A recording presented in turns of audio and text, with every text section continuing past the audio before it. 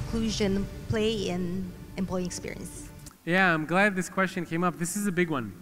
And diversity and inclusion, I think, fits into two environments. One is physical space, because it's who you see, who you work with, and also it fits into culture. Do you have a culture that is a fan that believes in diversity and inclusion, or do you have a culture where everyone is the same, they look the same, they believe in the same things, they do all the same things? And more, we're starting to see that organizations care about diversity and inclusion.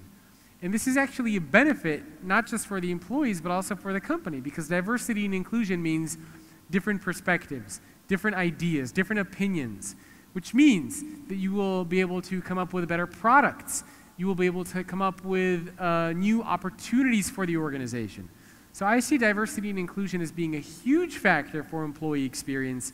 It's just a matter of organizations, if they are willing to actually make that investment. And some are not doing a very good job. But it's a big factor for employee experience.